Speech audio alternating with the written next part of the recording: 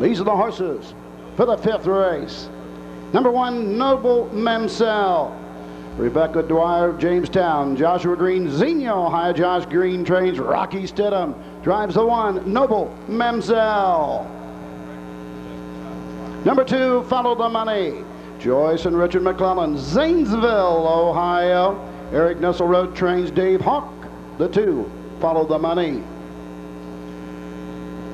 Number 3, Nuclear Cam. Roland Rove, Columbus, Ohio. Virgil Morgan Jr. trains Mike LaChance on the 3, Nuclear Cam. Number 4 is Air Taylor. Clarence DeLong, Orient, Ohio. Darrell Hoosier trains Don Irvine Jr. on the 4, Air Taylor. Number 5, Vicky's Return. Jim Plummer of Wellston, Ohio. John Plummer trains and drives the 5, Vicky's Return. Number 6 is Amiclassley Lady. Gretchen Rosman of LaRue, Ohio. Richard Rosman trains. David Miller drives the 6, Amiclassley Lass. Number 7 is Casey Camaria. Kathleen Cookstow, Ohio. Marty Willem trains Scott Cox on the 7, Casey Camaria. And number 8, Grandma Gordie.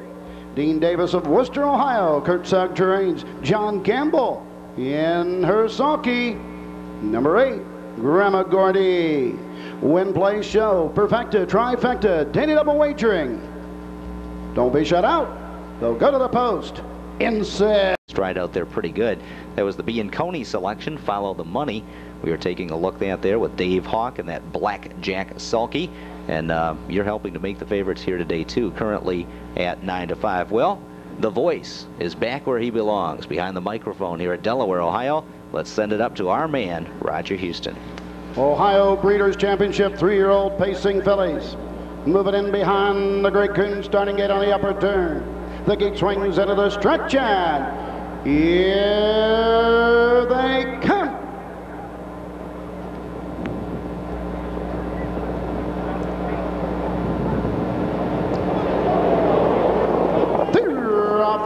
Pacing fast down to the gate between horses. Vicky's Return to grab the lead. On the inside, Rocky Stidham and Noble Mamselle. Racing third on the outside, Grandma Gordie.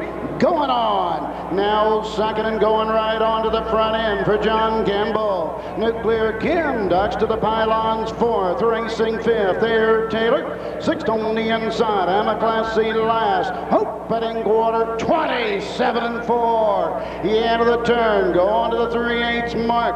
Casey Camaria racing 7, trailing the field on the outside. Follow the Money as they race around the turn. Grandma Gordie on top by 2.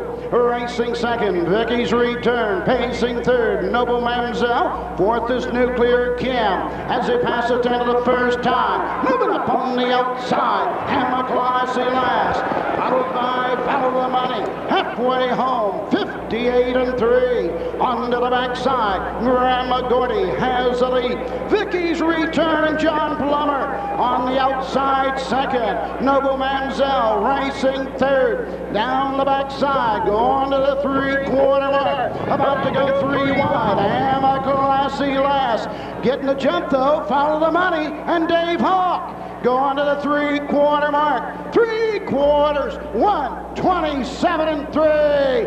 29 seconds. 3rd quarter. A little more than 8 to go. Grandma Gordie with the lead. Opens up. Noble Mamselle second. On the outside. Follow the Money third. Less than an 8 to go. Grandma Gordie and John Campbell drawn away with every stride.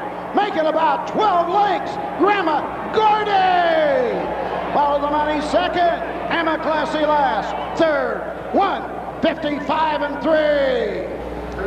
John. Moving to the winner's circle. The winner of the 5th race. Ohio Breeders' Championship 3-year-old filly pace. 2nd division. Purse of $24,302. Number 8, Grandma Gordie. Dean Davis, Worcester, Ohio, the owner. Kirk Sugg trains. John Campbell gets his 4th win of the week here at Delaware. Rio Filipitano's big guy at Amazing Sabra. Lifetime mark 155 and 3. Final half 57. Final quarter in 28. Seventh win in 20. And a winner now of 4 in a row in Ohio. For driver John Campbell, the winningest driver of all time at the Delaware County Fair. Win number 108.